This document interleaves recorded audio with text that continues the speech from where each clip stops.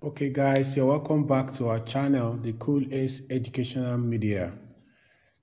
Today we are going to be continuing our practical series, and what we intend to do today is to determine the acceleration due to gravity using an elastic spiral spring.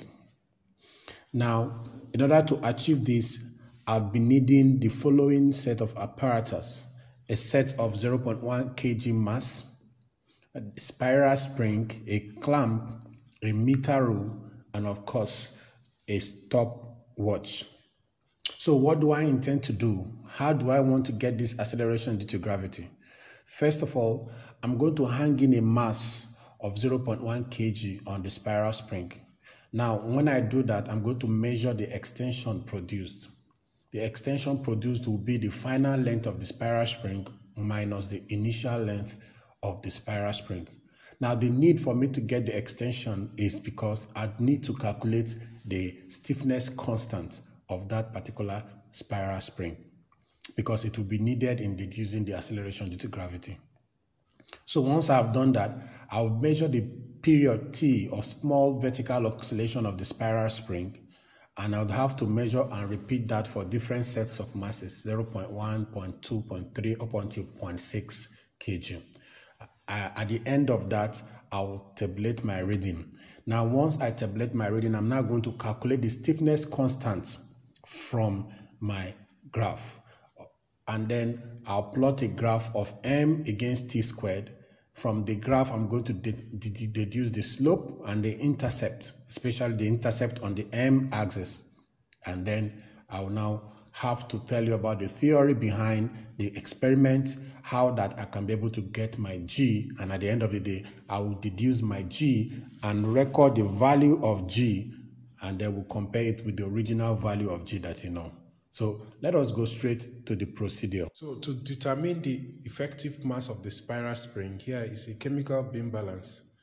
I'm going to have set it to G at 0. So I'm going to place this and record the mass of this spring. So the mass of the spring is 23.5, just to be so sure. 23.5. So I'm going to quickly find the time it will take for 20 oscillations by displacing this mass 0.1 kg and then using my stop clock to time the oscillations, and then until I get 20, I'll record that. I would have to also repeat it twice in order to avoid experimental error. So here is what to do. Give it a small displacement and release it, and then make sure it's stable before you start. I'm ready to go, so I can start counting now. 1, 2, 3, 4, 5, 6, 7, 8, 9, 10, 11, 12, 13, 14, 15, 16, 17, 18, 19, 20. So here is my time for 20 oscillations, 8.2 seconds. So I'll quickly go again. I'll still use the same. 1, 2, 3, 4, 5, 6, 7, 8, 9, 10, 11, 12, 13, 14, 15, 16, 17, 18, 19, 20. Here is my time for 20 oscillations. If you look at it, it's the same 8.2. So you can see my time taken is perfect. So we're going to repeat this for 0.2 kg, 0.3 kg, 0.4, 0.5, and 0.6 as the case may be. Now, in order not to bore you, I'm just going to take the other readings and then do the last one for you, that is 0.6 kg. Okay, so I follow the same procedure to do the 0.2, 0.3, 4, and 5. So I'm just going to do this 0.6 with us together so that we can tabulate our reading, and then I'll show you what the graph will eventually look like. So vertical oscillation, 20 oscillations. Let's go. So I take this is my stop clock. I'm ready to go. 1, 2, 3, 4, 5, 6, 7, 8, 9, 10, 11, 12, 13, 14, 15, 16, 17, 18, 19, 20. So here is my time, 19.1.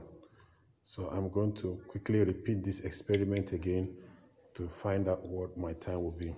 So I'm ready for the second round. 1, 2, 3, 4, 5, 6, 7, 8, 9, 10, 11, 12, 13, 14, 15, 16, 17, 18, 19, 20. So here's my time, exactly at 19. So I'm going to quickly tabulate my reading and show you, and then plot the graph, and then I'll show you the theory for the experiment, and then at the end I will deduce the value of G and I will show you.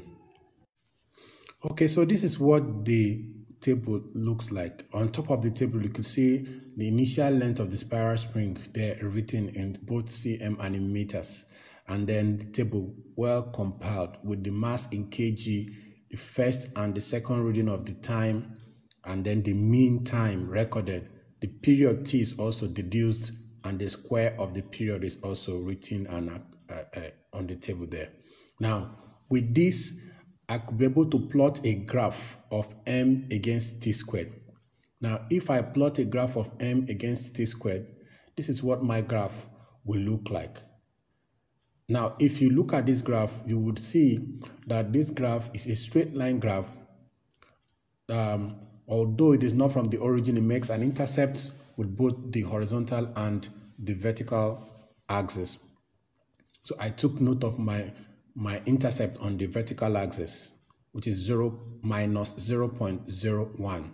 It's recorded, and then I also calculated the slope. So to deduce the slope, this is what my slope is like. So the slope and the intercept both could be calculated by finding the change in m and change in t squared, and then from the graph found the upper and the lower limits of both axes, and then calculated it to be 0.68 kg per second squared. So that's the value of my slope, while the intercept already had mentioned is minus 0.01. So to get the stiffness constant, I used a mass of 0.4, and then after hanging in the mass, the extension produced was 14.5 centimeters, which is equivalent to 0.145 meters. So I took note of that, and then you know that from Hooke's law that once the elastic limit is not exceeded, the load will be directly proportional to the extension produced. So with that in mind, the tension or the load is equal to kx, and I made k subject formula, and then I had Lg, which is the same thing as mg over s. You can see the procedure and all the theory is well documented for you to understand. Now the L there represents my stiffness constant, which is a ratio of the mass per unit extension. So if I deduce the stiffness constant L using the mass 0.4 kg and the extension produced as a result of that mass being hung on the spiral spring, which is 0.145, the value of my stiffness constant is 2.76 kg per meters. All right. So knowing that a vibrating spiral spring is performing a simple harmonic motion with a period t that is equal to 2 pi square root of m plus m naught over Lg. This is the equation that we will use to get the period, right, for a spiral spring. Now, where m naught is the effective mass of the spring, g is the acceleration to gravity, L, as earlier calculated, is the stiffness constant, right, and m is the mass, right, as a result of the mass that is being hung on the spiral spring. So if I redesign this equation, I can write it as m is equal to Lg over 4 pi squared t squared minus m naught. Now, the reason for this is so that I can put it in an equation format that is equivalent to the equation of a straight line graph. You know that the equation of a straight line graph is y is equal to mx minus c. Now, the reason for this is so that I could be able to equate my slope. Now, the slope is equivalent to Lg all over 4 pi squared. And because I already had my value of slope 0.68 recorded, if I equate it with Lg over 4 pi squared and make G subject formula, you could see that from the calculation well stated here that G is equal to 9.73 meters per second.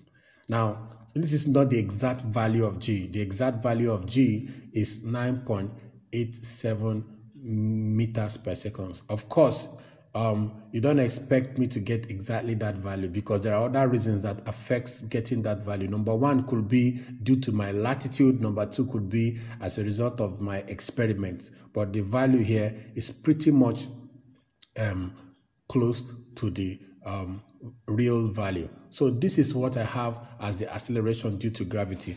I believe that this has really been of help to you, and you can see that the experiment is well clear for you. So I'd like to encourage you to always stay tuned to the channel because so many interesting educational resources will be coming your way. Until next time, see you.